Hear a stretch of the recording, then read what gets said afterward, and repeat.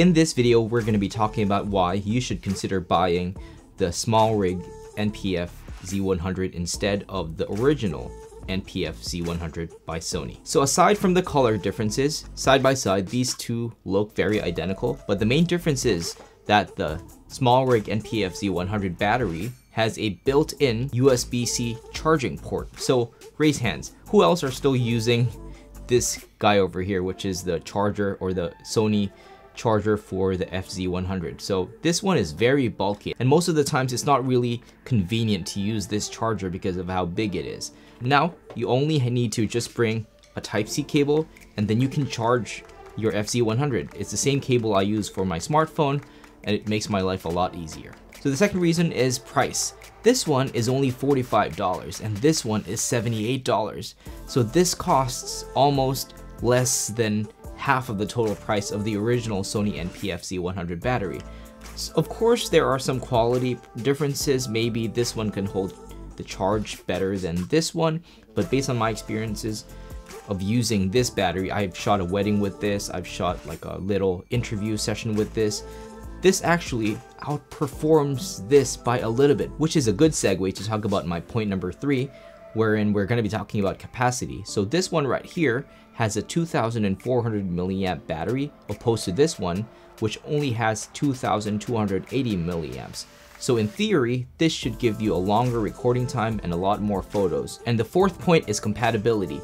So when the A7S III, which is my main camera, first came out, a lot of companies released third-party batteries and they were actually not 100% compatible with the A7S III. When you would use those third-party batteries, a message would pop up like giving you a warning that if you are going to use this third-party battery, there is a chance that you might break your camera.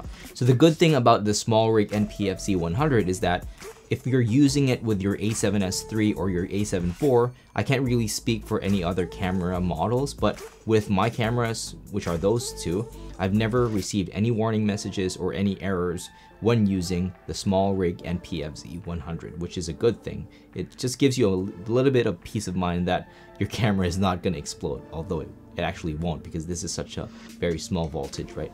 And the last reason why I think you should get the Smallrig FZ100 instead of the original is that this one right here is a good battery to have in case of emergencies. So 99% of the time, I don't think you're gonna go to a wedding carrying this thing, because first of all, this is not really a fast charger. This will take ages to charge. This one right here cuts the charging time by a huge margin. I think you can full charge this thing in just, I think, 2 hours, but this one will take a lot longer. So having this in your camera bag without having a need to use a charger solves a lot of problems and will just make your life a lot easier. Having just a USB-C to charge your phone and at the same time charge this thing will just make your life a lot easier. So you are not going to need this bulky charger anymore. All you need to do is just bring this Smallrig NP-FZ100 together with the included USB Type-C cable. Just bring a power bank, so if you do run out of juice, you just plug it into your power bank, plug in another one to your camera, and you should be good for a whole day shoot. So this is again going to be a lot more economical, a lot more budget friendly, a lot more efficient in terms of workflow. So this was just a quick video talking about the Smallrig Sony NP-FZ100 and why I think you should buy this instead of the original. This costs a lot and I have 4 of these and I wish I bought this instead. So that is it for me, guys. If you have any further questions regarding the Smallrig Sony NP-FZ100, leave them in the comments down below and I'll be glad to help you guys out. And as always, see you guys next time. Peace.